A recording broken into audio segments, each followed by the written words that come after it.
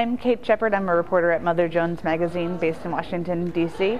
I'm here covering the CBA6 conference and climate change adaptation more broadly. If I had a few tips for people who are trying to convince reporters to cover their climate change stories, I guess my first tip would be to make sure you find compelling characters and communities to propose to them, because a lot of times we hear about challenges that are sort of general, or we hear the same old sort of horrifying stories about climate change, but if you can find people who can tell that story or places that tell that story in an interesting way, it makes it easier for reporters to go cover it.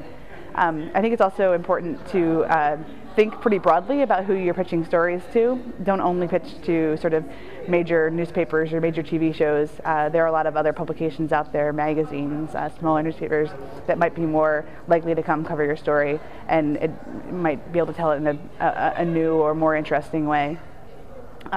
It's also important to not just send out a bunch of press releases and expect that reporters will cover your story.